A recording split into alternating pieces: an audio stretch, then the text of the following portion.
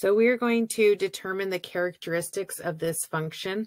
So this is a parabola, and when we write out the formula for a parabola, we have y equals a times x minus h squared plus k, where h comma k will be our vertex. So the vertex of a parabola is right here.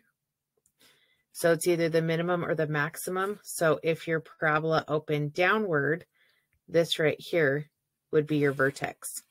Your axis of symmetry is going to be x equals h, whatever this value is right here. And that's going to be the line that cuts the parabola in half. So that would be axis of symmetry there, and this would be axis of symmetry on this one. So in order to determine if the parabola opens up or down, if a is greater than 0, so if a is positive, it's going to open up, like this one right here. If a is less than 0, it's going to open down, like this one.